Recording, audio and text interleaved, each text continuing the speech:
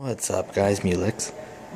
Second part of the video, I already removed the back cover, removed the power supply, removed this ribbon cable that went like this, you know, like that, which I believe this is the data cable for the Blu-ray. It goes from the Blu-ray drive to the board. Now what we're going to do is we're going to remove this metal cover, get the Blu-ray out, turn it over, get the other side completely off, and then get inside this metal case which is holding the motherboard, and that's where the chip is. We do not have to remove the fan. The fan's part of the cooling housing, if you want to call it. The PS3 actually, the fan came out, but you don't have to do it on this one. All we're going to do is remove the Blu-ray, turn it over, remove the covers, and then open the cover to the board. And we'll get right to the chips with the thermal paste. We'll be back. Alright, the Blu-ray drive is out. It's right over here. This is what it looks like if anyone is interested. It's just a drive. Disc goes in, goes inside, and spins around. Now, all we have to do is take out this black screw right here, flip the whole board around, take off the plastic, and then we could separate this metal shield, which has the same exact thing on the other side, holding the board inside the middle. Open it up, expose the chip, clean it off. I have Arctic Clean, really good shit. Then I have stuff that purifies and readies the chip. Arctic Silver 5. Put that on once you clean the chip. Reverse the process. Should be done in probably another 20 minutes. Yeah. And there we have it. The PlayStation 4 motherboard. That's the CPU/GPU. It's one chip now. This is the cooling. The fan is on the other side. Right here on the other side. So, heatsink pretty much. Chip. And the gooey shit you see on there, that's the thermal paste. They're cheap, nasty, fucking all over the chip.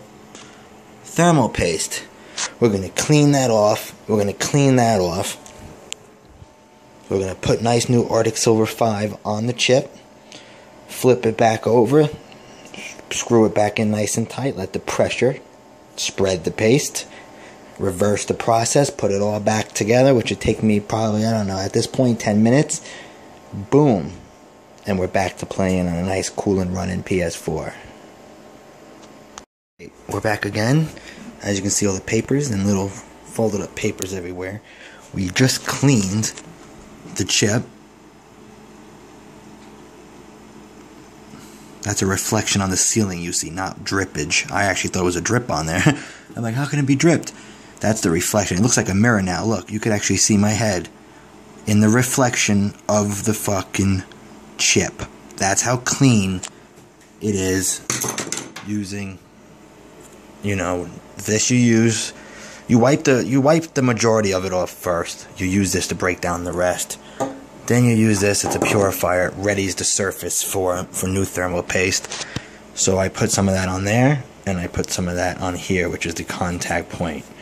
Okay, so the next step is to put the thermal paste on, close it back up, put everything back together. That's it.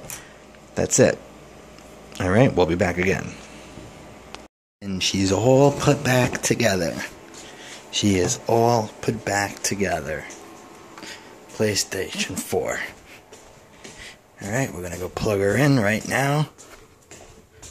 For the first time since I'm done doing it. Hold on, I'm gonna turn on this light. Okay. Here's my setup. We'll put the camera over here for a second.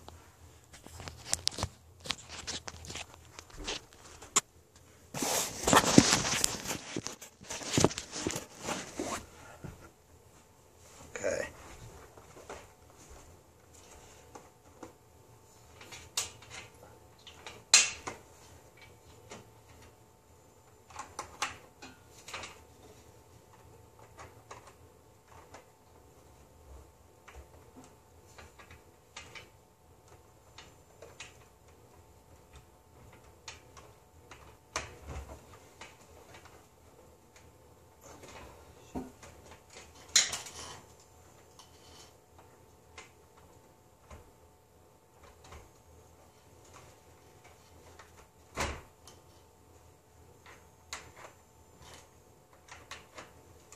Alright. She's all hooked back up. We're gonna power. Oops, I didn't mean to touch the power button, but I did. We're gonna power her on. So far, so good. So far, that's a good sign.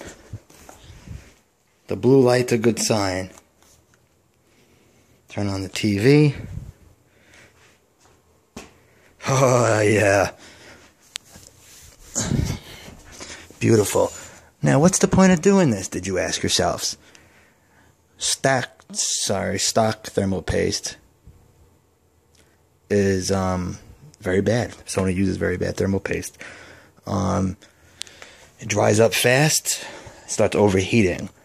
By doing this, yes, you void your warranty, but you have a nice cooler running PlayStation. I did it to my PS3, and did it now to my PS4. Alright, let's put a disc in, make sure the Blu-ray drive's working. Infamous Second Son. Beautiful. Absolutely beautiful.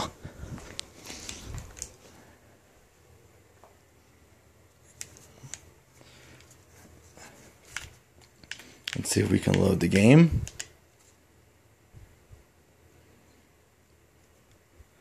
Six minutes left on the update. Let's start anyway. Yeah, well, everything's working. I just wanted to make sure the disc was reading. I'll stop it now to let that finish. That's it, guys. I recommend doing it. If you're gonna play hard on your PS4, you're gonna have to change the thermal paste eventually. You should get 3 years out of Arctic Silver 5 before you gotta do it again. The stock thermal paste, after 6 months, she's probably already running hotter than she should be. After you do it, give it like an hour or two, and then feel the air coming out of the back. The air coming out of the back is super hot. What you just did is working. If it's still coming out pretty cool, it's not working, but chances are it's going to work, because Arctic Silver 5 never fails. But when you first turn it on, yes, it's going to be, blowing cold air. But let it heat up, see how the air feels. So far, I don't even hear the fucking thing. I don't hear it at all. And I'm happy. Yeah, I voided the warranty, but I don't care. I don't fucking care. Anyway, peace.